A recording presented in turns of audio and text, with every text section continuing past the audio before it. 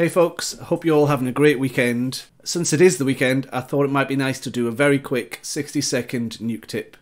And this week, I'm talking about workflow and shortcuts, and how shortcuts can speed up your workflow. This was one thing I found really helped to speed up my workflow in Nuke, especially when just starting out and trying to find your way around. So, shortcut keys.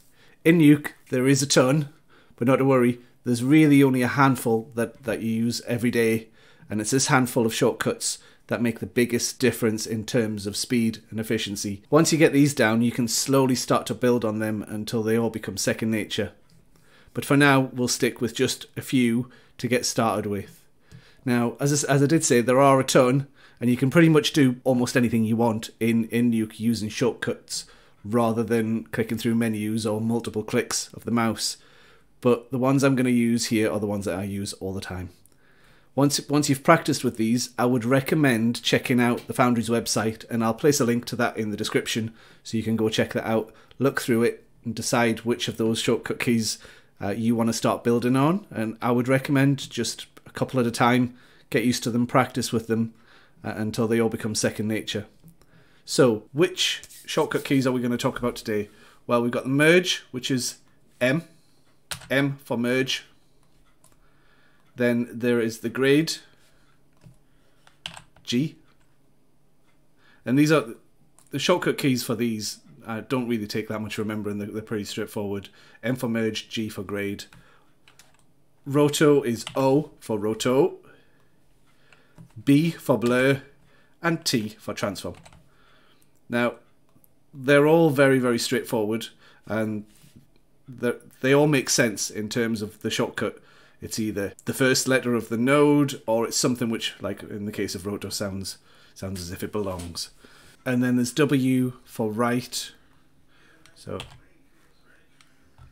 W, and this is obviously for writing out your file into whichever format you're delivering. And then there is R for read, to read in your source materials. So those are the ones I would recommend practicing with all the time. Try to use those instead of digging through the menus, at least to start with, because the sooner you start getting used to shortcut keys, the sooner you can start to build on your list of shortcut keys, and the quicker you'll become using Nuke, as well as the more confident you'll become as well. There's one last shortcut key which really did make a massive difference for me in terms of workflow and speed, and that's the Y key.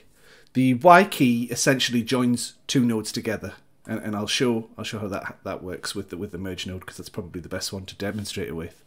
So, with your target node selected, you hold the Shift key down and select another node, and then just press Y.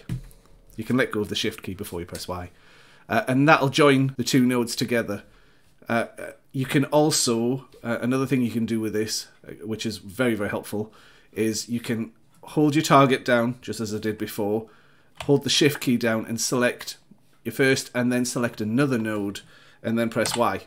And that'll connect up two nodes together, well, all three nodes together. The first node after your target node that you select will always be the B pipe, and the second node after your target node is always the A pipe. Now, where this becomes really powerful and really useful is, say you're working on a comp where it's quite complicated and you want to be able to see where you're working in context. Often you're not really working really this close in, because you can't see the context of where you're working within the comp. Often you'll be working at this level or even further. And if I go out here and disconnect these, you can see you can't even see the inputs to that node. However, what I can do is select it, hold the Shift key down, select the other two, and then press Y. And as you can see, it connects them both up in the order that I would expect as well. If you do happen to connect them in the wrong order, so say you've selected the wrong one, so I'm selecting my target and I actually accidentally select the write instead of the read, and then press Y, and I've got them in the wrong order. All you've got to do is click on your merge node and then press Shift and X, and that'll swap the inputs around between A and B. And that's pretty much it really for today. I wanted to try and keep this short, but it is enough to be able to practice with.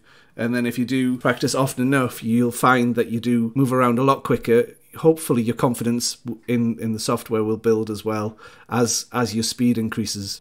So hopefully that's helpful for everyone. If anybody else has any ideas on shortcut keys that you use all the time, things that you find really helpful, please do put a comment in the comments below. I'll take a look. Other than that, thank you very much for your time. I hope you're having a great weekend, and I'll speak to you all again soon.